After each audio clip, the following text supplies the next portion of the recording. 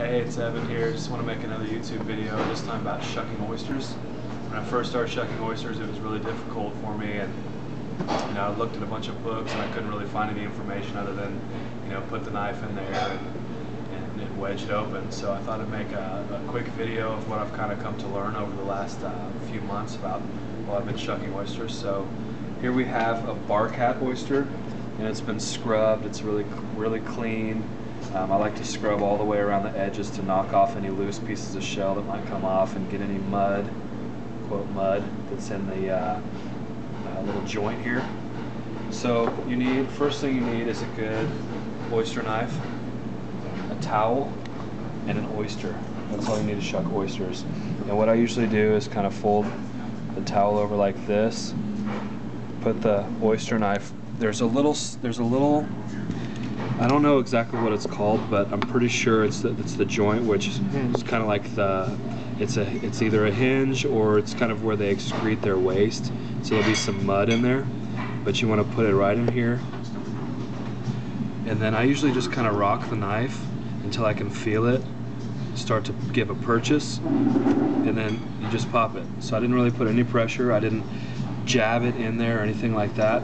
You always want to wipe off the tip. And at this point, I'd actually wipe the broken pieces of shell off too. And then a lot of people tell you to put the knife in and then go across like this to cut the membrane. But I think that is bad because it actually can chip the shell and the shell can end up. So I just put the knife right in here until I can feel the muscle that holds the two, because there's a muscle that holds the two shells together. You just clip that and the thing comes off. You don't have to scrape it across there because it's going to break off all this shell and that's going to get into somebody's mouth. So I scrape off the little bit that might be left clinging to the top of this muscle here, get rid of that shell. And then the only other thing is I usually kind of wipe any of this extra mud away from the hinge there.